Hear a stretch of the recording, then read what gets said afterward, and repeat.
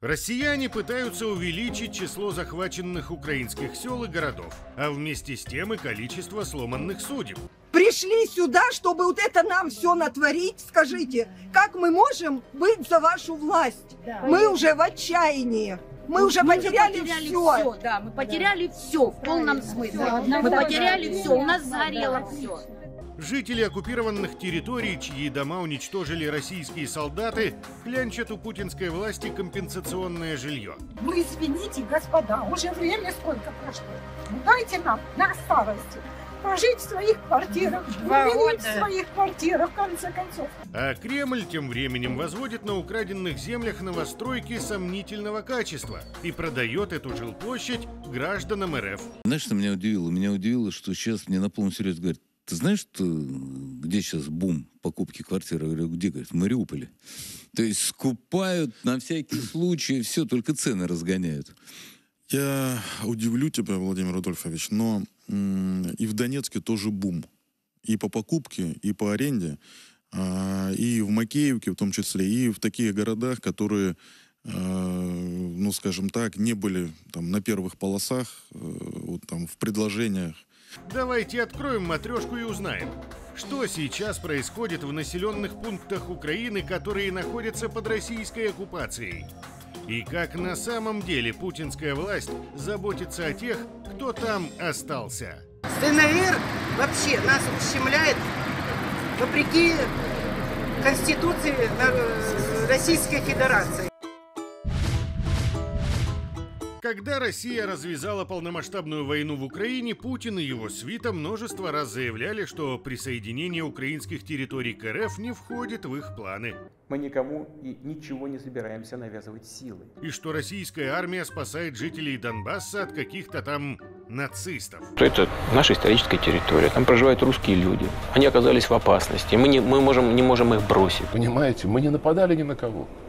Нападали на русских на Украине. Но уже скоро весь мир убедился в том, что это наглое вранье. Около 2000 украинских городов и сел сейчас находятся под оккупацией Российской Федерации. И судя по тому, что транслирует кремлевская пропаганда, на этом захватчики останавливаться не собираются. Ну что-то много еще? Много. Но работу доделать надо. Доделать работу для российских оккупантов значит либо присвоить украинские территории, либо стереть с лица земли. Я бы стер с лица земли Одессу, Николаев, Харьков и Киев. Да, повторяюсь еще раз, никакой эмпатии к Украине я не испытываю. Когда кто-то начинает рассказывать о том, каким будет устройство Украины после нашей победы, хочу сказать, никаким. Вот Украина, как государство в нынешнем ее виде, должна перестать существовать целиком и полностью. Захватывая населенные пункты Украины, российские войска и спецслужбы практически сразу стараются закрепиться на них, установить там свое якобы легитимное правительство и, конечно же, билборды с надписью «Россия здесь навсегда». Welcome to Мариуполь, Бердянск. Вы увидите реально что-то новое. Вот такие базированные русские города. Уже сегодня мы их за 2 года почистили от говна хохлядского. Этнические зачистки местного населения, патрулирование захваченных городов, вылавливание партизан и запугивание всех, кто сопротивляется русскому миру, россияне готовы пойти на что угодно, лишь бы удовлетворить свои имперские амбиции. Поначалу было, знаешь, в Бердянске, когда сели, я себе купил Мерседес 140 на украинских номерах, сейчас помню, первые это самое. Вот. На заправку заезжали перед городом, перед Бердянском. Доброго вечера, прикладайте вашу картку. Я говорю, а что ты со мной на украинском разговариваешь? А девка стоит. Я говорю, что ты со мной на украинском разговариваешь? Молчит. Я говорю еще раз, что ты со мной на украинском? Я так хочу.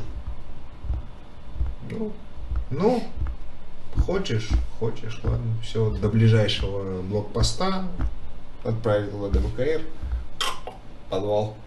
Z-блогеры неспроста решили посмаковать в эфире историю о девушке из Бердянска, которую отправили на пытки в подвал за то, что она осмелилась говорить на родном украинском языке. Дело в том, что оккупанты всегда пытались сделать насилие показательным. Пытки и изнасилования в Буче, хранение тел погибших в супермаркете в Мариуполе, массовые захоронения в Изюме – Это все делалось на показ, с целью запугать и укротить украинцев. Я считаю, что всю эту нацистскую мразь надо перестрелять безо всякой жалости. На временно оккупированных территориях российские захватчики не церемонятся с местным населением. За любой проступок могут наказать и заставить извиняться даже школьников. Их надо сейчас наизнанку вывернуть. Чем они занимаются? Телефончики посмотреть, что там за чатики. Очень интересные вещи могут найтись. Потому что осталась какая-то часть этих людей, которые нам вовсе не благодарны. А за что им быть благодарными? За то, что российские солдаты разрушили их дома? Или убили их соотечественников в жестоких пытках? А потом на фоне руин пафосно спели вместе с зет-военкорами и попами «Хотят ли русские войны?» Хотят ли русские, хотят ли русские, хотят ли русские войны? Конечно же хотят. И готовы придумать любую ересь, чтобы оправдать свое нападение на соседнее государство. Например, где вы были 8 лет, пока бомбили Донбасс? Мы, в свою очередь, все должны поблагодарить жителей Донбасса, Новороссии за их мужество, долготерпение и героизм.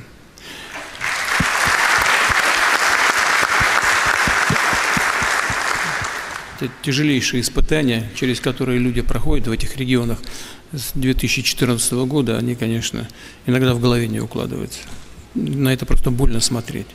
Но мы наведем там порядок. Весь мир ужаснулся, увидев порядок, который навели россияне во время полномасштабного вторжения в Украину. Мы пришли на помощь этим людям. В 22-м оккупанты применили умышленную тактику голода во время 85-дневной осады Мариуполя.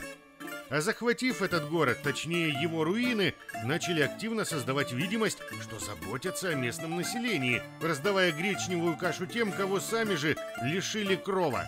Вот смотрите, жители получают вкусные ароматные булочки, вот такие, видите? Вот волонтеры вручают нашим жителям булочки, жители благодарят.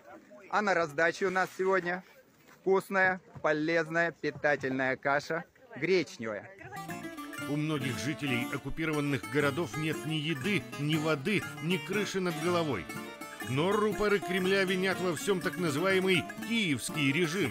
Они ударились во все тяжкие, без преувеличения. И показывают по зомбоящику, как путинская власть якобы возрождает из руин города и села.